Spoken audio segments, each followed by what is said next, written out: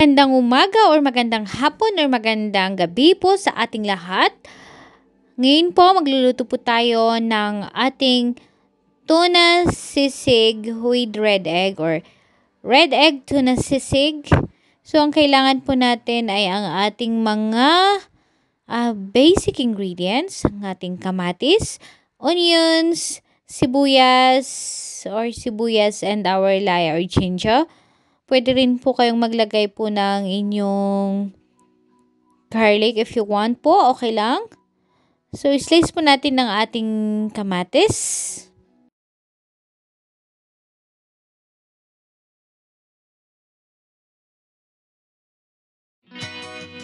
Sunod na po natin ang ating ibang mga spices. Yung ating kanina, in-slice ko pala, hindi ko na video yung ating sibuyas. May slice siya ng maliliit. And, lagyan po natin siya ng luya kasi nakakatabi-tabi din siya ito ng lasa sa ating sisig na tuna with red egg. So, yan po, slice po natin siya ng katamtaman din or mas maliliit kasi minsan din maganda yung maliit. Pag masyadong malaki, hindi rin babagay. And so, slice po natin ang ating itlog na pula and we will slice it. Depende po kung gusto nyong tanggalin siya sa kanyang shell o gusto nyong gawin yung ginawa ko na ganito. Wala pong masama. Ang importante, huwag nyo pong isama ang shell kasi hindi po pagkain ang shell. Ang eggshell po ng ating itlog na pula. And slice po natin siya ng katamtaman lang. Pwede rin malalaki kung gusto nyo. And pag okay na, ilipat po natin sa bowl. Hanggang sa matanggal sa kanyang shell.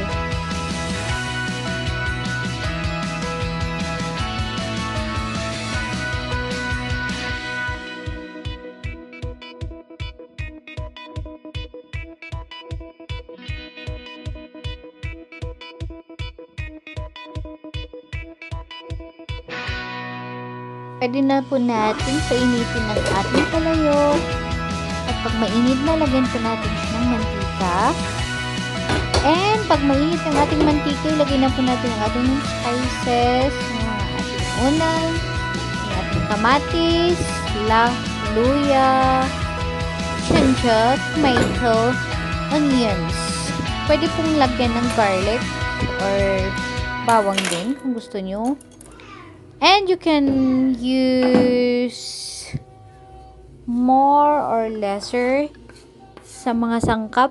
Kung favorite po ninyo, wala pong masama doon. Kasi ako, pag nagluluto ako, tansya-tansya lang. Maliban lang pag baking talaga. Kasi baking is a science. Yung pagluluto nito, depende rin yun sa lasa natin. So, kung gusto nyo mas marami yung sibuyas or mas marami yung kamatis, pwede po ninyong dagdagan yung kamatis. Yan po. And stir po natin siya. Stir lang siya ng stir. And pag nag-brown yung ating mga sangkap or kikita po natin na naluto na siya. Kasi yung iba gusto nila half-cook yung ating mga sangkap, yung kamatis at saka sibuyas. Sa kanilang sisig, pwede rin. Ay, bakit nasunog? Nasusunog. Ano ba yan? Wait. Ooh, that's it. Patalastas. Anong nangyari doon? Ba't may ganun? Okay. Wow. Tanggalin po natin yun. Okay, back to cooking.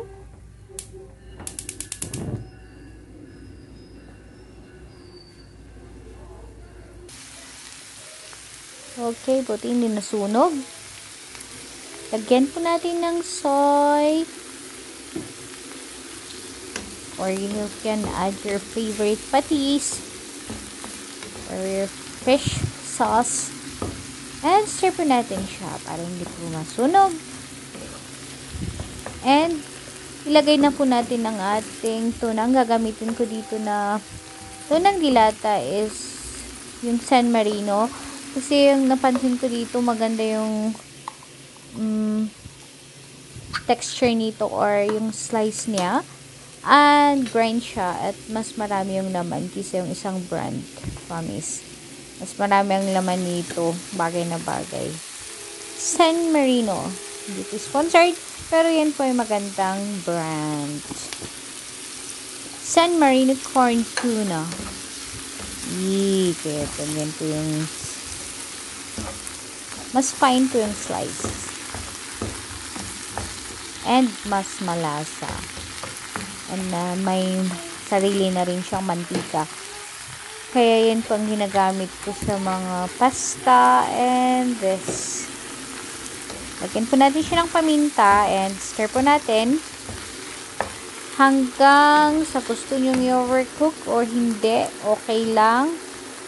Nasa inyo po yan.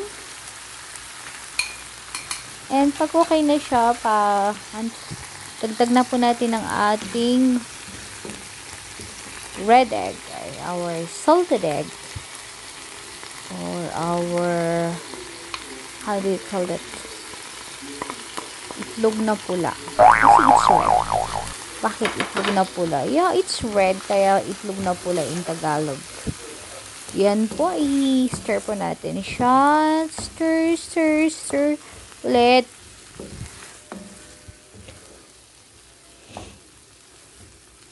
Masarap itong kainin with rice on top of hot rice or pwede ring